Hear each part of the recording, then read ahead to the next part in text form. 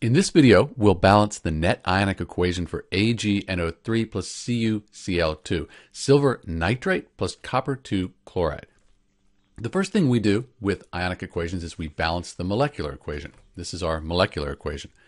As I look at it, I have two nitrates here and only one here. So I'm going to put a 2 in front of the silver nitrate.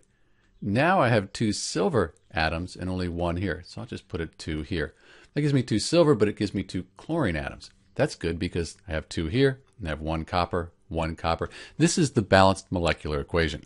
Now we can write the state for each substance. Silver nitrate, if you know your solubility rules, nitrates are very soluble. So we're going to write AQ. This will dissolve, dissociate into its ions.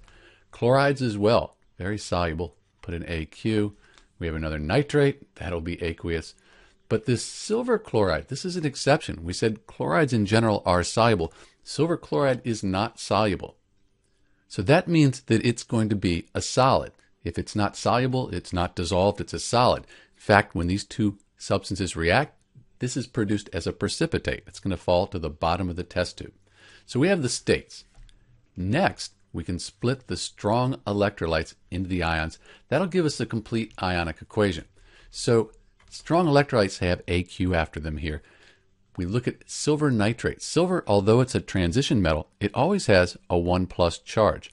And the entire nitrate, that's always a 1-. Good to remember.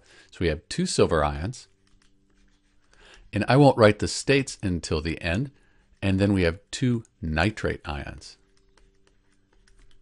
For the copper, this is a transition metal. We really don't know the charge on it. It's ionic charge. But we have to look at what it's bonded to. Chlorine, that forms 1- ions. So I have two chlorines, that's 2-. Copper has to be 2+, which is why we were calling it copper 2 earlier. So we have Cu2+, the copper 2 ion, plus we have 2 of these chloride ions. And those are the reactants. For the products, we know that the nitrate here, we said that's a 1-. We have 2 of them, so we need a 2+ here. So in the products, we'll have Cu2+, that copper 2 ion, plus our 2 nitrates. And then for the silver chloride, because that's a solid, in net ionic equations, we do not split solids apart. That's just going to be 2 AgCl. It stays together.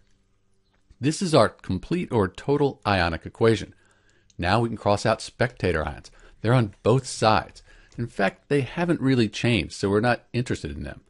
I can see I have 2 nitrate ions here in the reactants and 2 in the products. Cross those out. I can see I have a copper 2 ion here, copper 2 ion. Cross that out. But everything else, that's unique, and that makes up our net ionic equation for AgNO3 plus CuCl2. I'll clean this up and add the states in, and we'll have our net ionic equation. So this is our balanced net ionic equation for silver nitrate plus copper 2 chloride. You'll notice we have coefficients 2, 2, 2.